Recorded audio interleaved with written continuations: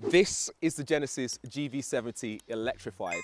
We reviewed the ICE version of this, the diesel one as well before, but now we have an electric version of it, which is pretty interesting. This will cost you around £75,000 for the full whack with all the extras added on. But is it worth the price tag? We're about to find out. Let's start with the design from the front of the car. We have our usual Genesis logo here with the crest in the middle. And then we'll look at this big grille that we have on the front as well. This big grille also represents the Genesis crest, which we'll see on the logo.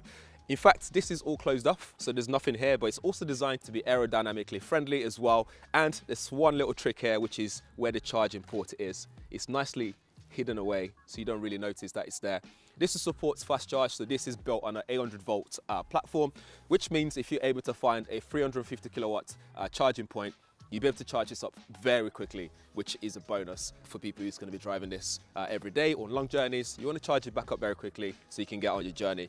Below that, obviously, before we get there, we have the camera there, which we'll talk about more when we talk about the safety features. But right below here is where the actual cooling is. So that's placed right at the bottom with a couple of sensors there for parking and all that stuff. We look at the headlights. We have LED headlights, obviously, for energy saving, and it's also got matrix LED lights and daylight running lights there as well. The indicator lights also LED, all built into that double stacked sort of LED design system that's wrapped around the front there, just to give you that nice sporty look. I like mostly everything about the front apart from this bit here. It feels like it's hanging off it and it's not meant to be like that, but that's just a design flaw in my opinion. That shouldn't be like this. We move on to the side of the car.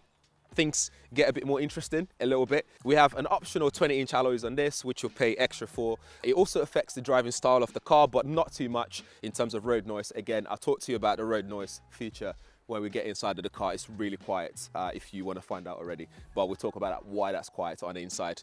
Then we come here, we have the piano black finishing on the edge of the side mirror with your indicator light there as well. And then we've got a camera located right at the bottom of the mirror there for parking and all that stuff. And then we've got door handle as always. We've got this nice leading line that goes all across, all the way to the back, then it splits around here, because what happens is when you get to the back brake lights are also split to match the front, and they're both wrapped around the side of the car, which is pretty cool. I like what they've done there on the design. You've seen Genesis cars on the road, which they're starting to become more and more popular now, especially in the UK, in London anyway. You start to notice the design DNA is what they use all around the car. Genesis is part of the Hyundai, if I'm saying that right now, because they've done their campaign about how to say it properly. They're part of the Hyundai group. This is their premium arm of the group, which means you should be getting loads of premium features when you buy a Genesis car. If we back up a bit, you can see how it kind of like slopes at the back towards the back line, because they're trying to give you that compact look, but it doesn't affect the sitting position when you get on the inside, which I really like. I like that they've color coded the this area here on the car, because usually you get that black cladding that goes on here on cars, which I don't like. I like the way they've color coded it, which is pretty smart. And then we move to the back of the car. We get this nice roof spoiler. We got the shark fin antenna up top there, but this has also got your brake lights, nice and slim on the spoiler, which is smart, tinted back area there. And then moving on to the back of the car, we have, like I was saying, the brake lights are there, the tail lights are there, which is really nice. Obviously, this is electric, so you don't get any exhaust pipe coming out from this. Although this is an electric version of the GV70, they still managed to keep the car looking the same, not too electric-y, if that makes sense. In fact, the only way you know that this is electric is via the number plates with a green tab on there and the little E logo that's discreet on the front where you charge the car. You've got the GV70 logo there. This is nice and smooth and slick. Again, this is just their design language, Genesis written on the back there. And then to open the boot, they've nicely integrated it into where the wiper is, the motor is there, which is smart. And then, in fact, let's get in here and see what kind of boot space we have. We have plenty of boot space. You have just over 500 litres of boot space. As you can see, we have our equipment in here, which is, you can release this to get more room. So if you want to put more stuff from your IKEA or IKEA shopping, you can stick that in there. But this is really nice. You can fit in a bunch of stuff in there. The seat on the back is a 60/40 split, so you can fold that down and get a bit more room in there. There's also a charging point, which is a 250 volt charging point. So if you want to plug in your laptop or a Hoover or something like that to clean the car, you can plug it in there and you're good to go. There's also a vehicle to load feature on this, which means on the front, you can just get your camping chair out, plug in your laptop and charge your laptop away, or it can even charge other vehicles as well. So you can dish out around 3.5 kilowatts in terms of power to charge other devices or other vehicle, which will be kind of slow, but it's there if you need to boost someone before their battery runs out. All right, we're in the back seat, and things feels very premium in here. It's very comfortable, plenty of headroom. I mean, I'm 5'11", so it's more than enough for me. There's no problems there at all. Plenty of knee room as well. I think this driving position is not where I normally sit. That's just there now until I start the engine and that moves forward. So when it moves forward a bit more, there's even more room for my knees. There's space here to store things, so you can put your magazine and all that stuff there. My feet is nicely tucked away underneath here as well. Nice and comfortable for long journeys. And you can even fit people in the middle seat here as well. We've got our armrests over here with cup holder, so you can put 2 cups there, 2 bottles. Nice and cool.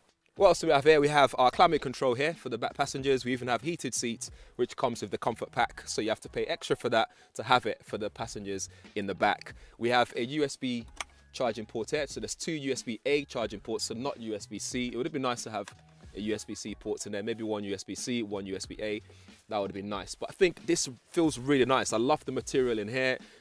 It's a nice color that won't get dirty very quickly, so if you're going to be taking kids in here, you don't have to worry about having to clean this all the time. I love the stitching as well, and the white sort of contrast on the piping on here, which looks really good. You can also have things like a nice blind there, so that you can keep yourself nice and cool when it's sunny outside. You can block the outside sun, which is nice to have that here. We have a sunroof here, which is cool. It just gives it a sense of more space in here than you actually have, even though you've already got plenty of space in here. You have a coat hanger here as well on both sides. I like that they've done that. One thing I really love about this car, what Genesis do, is we have 2 buttons here that allows you to control this seat. So that way you don't have to get out to control the seat if you want to let people in or out or move things. So for example, I can just press that to move the seat forward, press it to move it backwards, and I can also slide the whole thing forwards and backwards as well. So having that there just helps with convenience. I think other than that, things feels very comfortable in it. I really like it. I think for long journeys, I'd be rest assured to enjoy myself and just, you know, relax. So we're in the driver's seat and things feels very premium again, very cozy. A little bit disappointing that as an electric car, we still have this massive column here, but that's as a result of this being built on the same platform as the non-electrified version. So there's not a lot of space in here. It just feels nice and tight and cozy. You still do get your pockets here for your bottles, 2 cup holders here, and another cubbyhole here, which you can put things like keys and all that stuff. And here we have a wireless charging mat. So if you have a wireless charging device, you can put that there and charge your device. There's 2 USB ports here, so you can do phone projection, so Android Auto, Apple CarPlay, but via cable only. It's not wireless, unfortunately, and I've had issues with that as well. So you have to use the right cable. It keeps telling me, even though it is the right cable. So sometimes it works, sometimes it doesn't. I just don't get why car manufacturers just don't get the tech right. That's such a simple thing, and that should just work first time, every time you plug it in. That aside though, you have plenty of buttons here. I do love buttons. Even though that's touchscreen over there, they still give you buttons there to control what's over there, because what you think is to be able to reach over to that whilst you're driving, or for whatever reason, it's a bit of a far reach. So it's nice to have a control here. One qualms I have though is the gear selector and the control here. They look too similar. So a lot of the time, I've had this now for about a week, and the whole time I'm still using the wrong thing. So when I need to control that, end up using the gear selector. Luckily it doesn't do anything while I'm driving, but otherwise that's confusing, and it would have been nice to have that. Maybe swap them around, so once this is done, that's that. I don't have to touch that again while I'm driving, and I can have this here just an easy reach. This is also nicely designed. I love this nice crystal sort of cut design that it's got. This is also touch sensitive, so you can use this when doing your map, for example, so you can write a postcode on here, for example, and it works really well, surprisingly. And then here we have buttons for your drive and terrain mode as well, so you can choose different drive mode. So if I start this up, you get that welcome sound as well, which is cool. Here we can select different drive modes. So we have Eco, we have Comfort, we have Sport mode. We talk about the response when we start driving, but Eco basically just eases off everything in terms of throttle response. And then Comfort is very similar to Eco, but things are a lot more comfortable in terms of the softening the dampers. So when you're going over speed bumps and stuff like that, it's very soft. And the steering is a lot softer as well. And then you have Sport mode where things get a bit more aggressive. You get more oomph in terms of no to 60, which is interesting. It's actually really fast. This will do 0 to 62 in 4.2 seconds. And that for a big car like this is actually impressive. I don't know if you'll be using that if you're a family of 5 in the car. I don't think you're going to be doing those sort of speeds, but it's there if you need it. And then you can push it down and change terrain as well. So you can do a bit of off-roading maybe. You got snow, mud and sand. We've tried it whilst driving here and it responds very well, not gonna lie. We can select the ADAS system here, which allows us to do things like semi-automatic driving. So you can see the little indicator there, just pointing, just right there.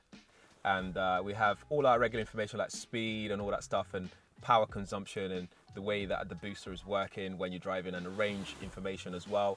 So for example, if we change the paddle shift there and tap to different level, you can see that level changing from max, iPedals on now. You can drop it back down using the other side. So if I just tap that again, you can drop it down, iPedal off, level 2, off completely. So it's up to you if you want to have it on or off. So you have the option there. I love the leather finishing. It's not real leather, by the way, but I love the finishing. I love the stitching on here as well. It's also got a fingerprint sensor here. So with that, you can store your driver profile information. So for example, once you get in, tap away, it'll remember your seating position, what radio station you were using, the last settings that you've set. That will be there for you, which is pretty cool. You also have this area here, which is used for your climate control, and a few buttons for maps, navigation, radio, media setup, and as a light warning on there. But here, it gives you nice haptic feedback every time you press it. So as you press it, it gives you a nice haptic feedback. But that you can also change in the settings when we go through the infotainment system there. You can change the level of what you've got in terms of haptic feedback. So if you want it to be strong or not as intense, you can change all that kind of settings.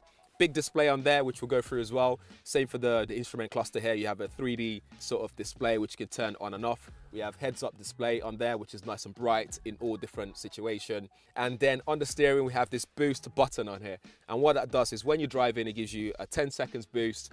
So it's useful for overtaking. If you really want to quickly, just overtake, it has a bit of power there to do so. But the button placement where that is interesting. I don't know if I like it or not. It's good because you don't want to use it all the time. So you don't want to tempt the driver to use it all the time if it's within easy reach. And it's bad because I have to do this every time I want to use it. If I want to overtake, it's not something I think about first. It's just, I do think about it to make sure it's safe, but I'm talking about when I really want to do it, I just go bam, and you just want to go rather than go, okay, boost, and then you go. So we have all these nice buttons here. We've got the boost button there. We've got the active cruise control button area and semi-automatic driving.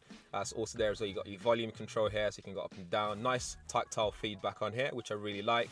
You can configure the mode button to whatever you want, and also that favorite button as well. You can configure those, which is pretty cool.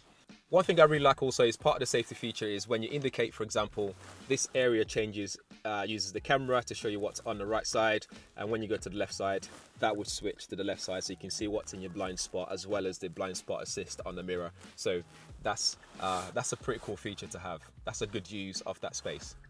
What I also love about the ambient lighting in here is the way this is actually quite finished. It's got this nice matte finishing, different layers, almost like a wooden sort of finish, but it's not. So it kind of just looks, it just blends in really nicely with the rest of the car. And you can change the colors as well to different colors.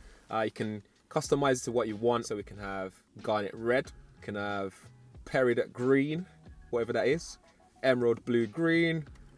There's loads of different colors here. We've got this purple color as well. So you can just set different mood to suit your preference. On the steering as well, you can move this up and down electronically, which is convenient. You can move it towards you or further away from you. Nice and convenient. Let's go through the infotainment system, see what we have as well. It looks really good. It's nice and big. It's got loads of settings, loads of configurations, which I really like. So we have a large 14-inch display, which is also touch sensitive. So you can swipe across and control it like so. This is good for the passenger who sat on that side, so they can control that if they need to. But if not, as a driver, there's a controller here which moves left and right, up and down, and rotates as well. And like I said, you can also write on it when using map. So here we have our home screen. So this is just right off the bat what you see, and then scroll across, which gives you different tiles here. So you have EV menu, map, navigation, radio, media, connected services, etc., and phone projection. Here you can also change the settings for that. So if you go up top, we can select profile for one, so you can have different people, different users in a household, for example. If you go back, and on here you can set display to be off completely, or you can reorder the icons as well. So if you want in different order, you can do that. So that's pretty useful to have. But back to the menu here though. So if you go to EV menu, this is where you see your range that's left, and it will tell you if I put the air conditioning on, I'll get 167 miles. If I leave it off, I'll get 170 miles left on my battery charge here, which is pretty cool. So it tells you about your preconditioning and also EV charge transfer. So if you want to use vehicle to load, it gives you all that information there. If we go across here, we can go to our settings and see what you can get. So that's phone projection that I was talking about earlier, but you'd have to connect your cable for Android Auto and Apple CarPlay. But if we go to settings, we have loads of different options available here. So first of all, if you go to vehicle settings, we can see our driver assistance option. So here you can see things like your speed limit warning, lane safety, forward safety, your driver convenience, you got blind spot safety as well, and parking safety. We go to drive mode. Here you can change different ones as well, so like eco, etc., like we talked about earlier, and braking comfort as well. So if you want it to be sharp or just softer, you can do that. You also have active sound design, and what this is basically is, as this is an electric car, it's pretty much quiet, so there's no sound. But if you want to, you can have fake noise coming out the car. So you can have minimized, normal, or enhanced. Honestly, I don't know why you'd have any of these, because the whole point of having an electric car is to have it nice and quiet in the first place, so you can do that. And then we have our head-up display settings, so you can adjust how bright it is, content selection, and also the height and stuff like that. Our instrument cluster, which is what's here, you can change the settings as well, so like the brightness. But one thing to show here is the 3D depth. So for that 3D settings, you can have it maximum, medium, or turn it off completely. But depends on your vision. If your vision allows it, have it maximum, because it looks pretty cool. It looks like the cars are in 3D, for example, which I quite like. Next, you have all your climate settings option and there, seat settings. One thing that's cool with the seat settings is you have smart support, which just adjusts the seat bolster depending on which drive mode you have. But also have this thing called, if I can find it here, smart posture settings, which basically just checks your posture and adjusts the bolsters and everything else, just to help you with your sitting posture. And also you have seat massage in here, which is cool for long journeys. You have intelligent high beam, so when you're on the motorway, you go after over certain speed, it will come on and off when it needs to light up corners. For example, you got auto lock feature, tailgate settings, and all that kind of stuff, and convenience. But I think the main thing there is driver assistance. You have loads of safety options there, which is cool. It gives you that peace of mind that the car looks after you as much as you look after the car as well. Back into EV settings, we have our smart recuperation settings. So if I scroll down here, we go to smart recuperation. So this you can adjust using the paddle shift here, so you can go from minimum to, you can go from different levels, so level 1, level 2, you can turn it off, level 3, and then there's maximum mode, which gives you the iPedal mode, which means everything's done intelligently depending on where you are. It can do like pre-sensing of the road with speed bumps and all that kind of stuff. And if you leave it at max, it just means you can do one pedal driving, which is really cool. For such a big car, one pedal driving is good to have. For sound, we have Lexicon sound system in here, and it's very good. Again, you have Quantum Logic surround sound. You can change the position.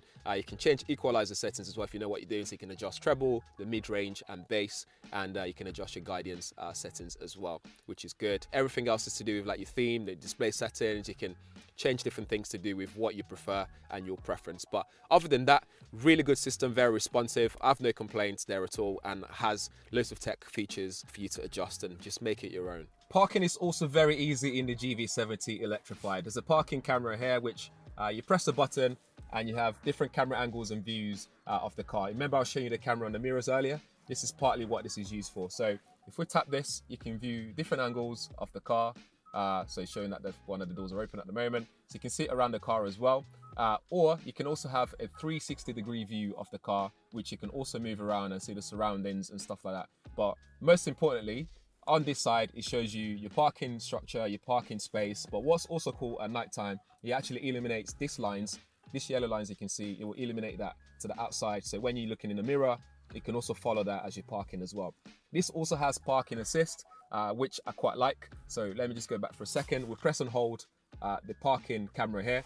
This will check for spaces around you, and then you can select different motion if you want to drive into it. If you want to reverse out, you can select your exit direction, which will help you park it into spaces. So for such a big car, that's very useful, because then you can just park without having to worry about, you don't have to stress about how you're going to park the car. So very useful. Okay, so at the start, I say this exact version here will cost you around £75,000, but this actually starts from £65,535 before you start adding all the optional equipments that you can add to this. But the only model that's available is a sport version, so you just have that one model that you can pick from, and then you add to your optional equipment. So we have the Innovation Pack, which costs around £3,560. That gives you that big 3D cluster display that we have in the instrument cluster. We have head-up display, highway drive assist version 2, quad LED headlamps with intelligent front lighting system, and forward collision warning and all that kind of stuff, all the extras you get with that. You also have the convenience pack, which costs £1,180. This gives you the automatically dimming exterior mirrors, gives you heated seats, front heated steering wheel. You have the rear air conditioning with auto temperature control with it's called the third zone.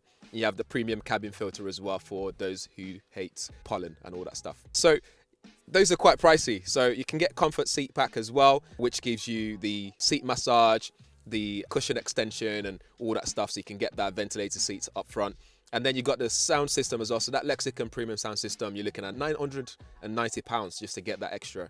And then for the second row comfort seat pack, so for them to be able to get those heated seats and stuff like that, that's extra £600.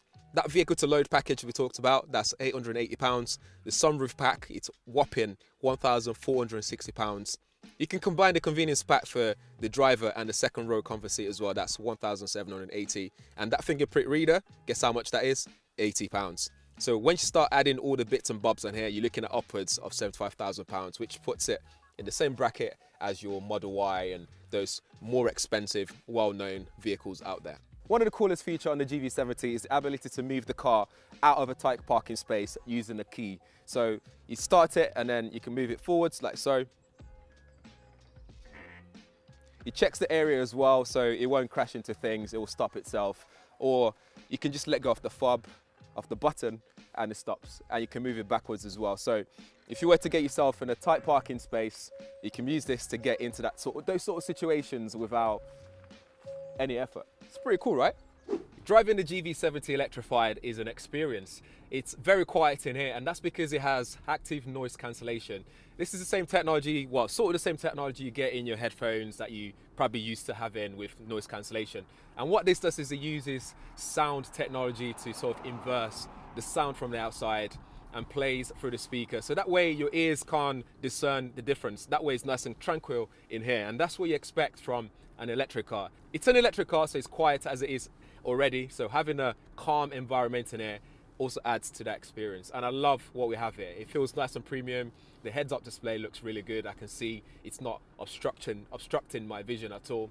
Visibility is good as well, so all the pillars are good. The mirrors, I see everything the way that I should, which is really good. I also like that the buttons on the steering wheel controls majority of the things that I need to control. So that's good. It's nice within reach, and also the buttons here and everything that I need to control. If I need them, they're there for me. I also love this indicator thing, this blind spot camera that's on the dash. So every time I indicate, it helps with safety. It means I can see all around me, which is important. I don't want to end up driving into people, especially in such a big vehicle. Let's talk about some of the performance on this. So I've been driving around country road lanes, and I'm about to hop on the motorway now, where this thing really shines. So when you're on the motorway, this feels really comfortable. Long stretch of roads, really nice and comfortable. Stick in comfort mode. It's just nice and smooth. It just glides, provided there's no speed bumps well, no speed bumps here, but there's no potholes or anything like that you have to dodge. But other than that, it feels really nice and smooth. Look at that, it's just nice. And then you can use your highway cruise control feature here for autonomous, semi-autonomous driving. You can stick that on and this will take over very quickly. So if I just press this button here, it tells me that it's active. Once I press it, let me indicate to go over here, mirrors on, and here we go. So now that that's on, I can press a couple of buttons on here to activate it. I can set the distance that I want, and then you can let the car do its thing. Just, wow, really good. Look at that. But it will warn you though to put your hands back on shortly, and that's because in this country we don't have full self-driving capabilities yet, so it's still going to warn you to stick your hand back on the steering so you don't let the car do everything. So it's just a way to make sure that you're still there. Attention's always on the driver. You're always driving at all times. The sensor's here to also monitor your activity, so in terms of being awake. So if you notice that you've fallen asleep on all that kind of stuff, there's a sensor here that will monitor all that kind of stuff, all that information, which is pretty intelligent. Let's talk about the specs though here. So we talked about the battery here. It's 77.4 kilowatt hour battery. This supports fast charge. So if you find one of those INET 350 kilowatt charging point, you can charge this up very quickly. You have vehicle to load as well. In terms of speed, you're looking at 0 to 62 in just 4.2 seconds, and you have that boost button as well that will boost things in 10-second spurts. So you press it, you push the pedal, and you're good to go. So you can use that for overtaking when you need to, or if it's just a quick burst, you can use that, but do bear in mind that will affect your efficiency. Talking about range on the WLTP, this is quoted to do around 288, but so far I've been getting around on average 200 miles on the WLTP for me, which I think is okay. But when you talk about the price, £75,000 on this, or starting price on the road price just above £65,000, then you have to think about, is that worth it? 200 miles is quite low when you need to compare it to your Model Y, for example, which will give you 300 miles, and then we don't even start to talk about charge network and all that kind of stuff. I'll leave that out of this conversation before I annoy people. But the range in there for me is not good enough for efficiency. So for example, when you start sticking on your AC, so right now it says 150 miles on there, but if I turn the fan down to 1, it goes to 152. If I bump this up, goes down to 144 miles. So you lose a lot of range just by turning the AC on and giving it full blast. So you then have to start balancing things like seat heating and stuff like that, just to keep yourself lasting longer in terms of the range on there. But apart from that, I think it's good. You got the paddle shift to control the energy recuperation, so you can go from level 0 all the way to max, or you can use iPedal so you can get things to work intelligently for you.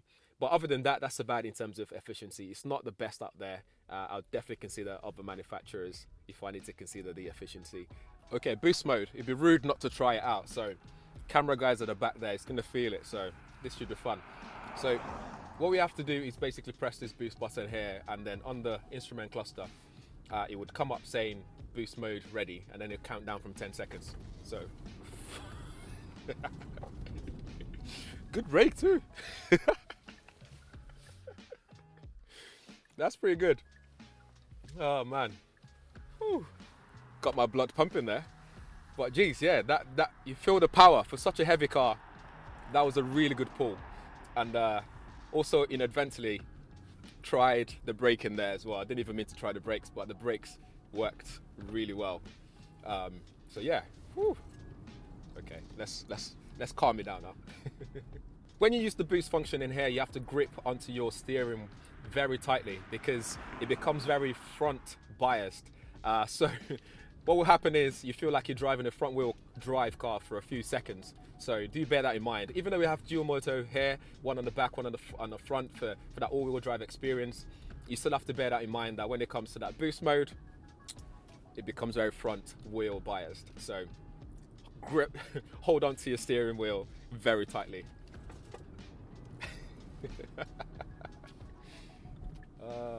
When it comes to car ownership and the running costs and stuff like that, Genesis actually give you a 5-year service plan. So it includes like warranty. If you have any issues, you can take it to them. But what's also great is because you can't actually buy this physically in store, you order everything online, what you get is they'll come to you. So once you ring up and say, I don't know, the tires have gone or some issues with the car, they'll come out, they'll give you a courtesy car, they take the car away, get it fixed, bring it back, you give the courtesy car back, and that's for 5 years, which is really good. Or I think for the warranty up to 50,000 miles or something like that, but you do get 5 years. So I think that's a big bonus when you consider how much this costs. Let's talk about the handling on the road. Driving down this countryside, these windy roads, it's just really nice. You point it, that's exactly where it will go. Sticking to sports mode, it has a bit more power. The throttle response is much better. but you probably wouldn't be using that all the time because, again, that eats into your range, so you probably wouldn't be using that. But in terms of cornering, handles the corners very well. I wouldn't say this is agile or nimble, but it does a great job at pointing the steering where you want it to go, and it does exactly just that. Your steering is nice and precise. It's not too soft, it's not too heavy, depending on which mode you put it in. So again, for me, I love a bit of heft on my steering because I tend to just drive just like this sometimes, and I don't want the steering, I don't want to work too hard basically. Other than that, I think it's good in terms of speed. Handling is great for such a heavy car. It might become a bit tasking when driving this in an urban environment, when you have to keep turning and starting and stopping and stuff like that. But other than that, it's good. You've got head-up display. So much tech in here, and I love technology, obviously. So having all this technology in here just ticks a lot of boxes for me. Efficiency is where it doesn't tick the box. Other than that, definitely say this one should be added to your shortlist of electric SUVs to consider if you're looking to buy one. Well, whilst I'm stuck in traffic, that is it from me for the GV70 Electrified. As always, let me know what you think in the comments below. If there's any questions you have, drop them there as well. By the way, one thing that's pretty cool, it tells you when the leading vehicle in front is driving on, it beeps. So if you ever change your focus from the road, that will tell you when to move off, which is added bonus. But yes, if this is your first time around here, smash the subscribe button and notification as well. Thanks for watching. See you in the next one.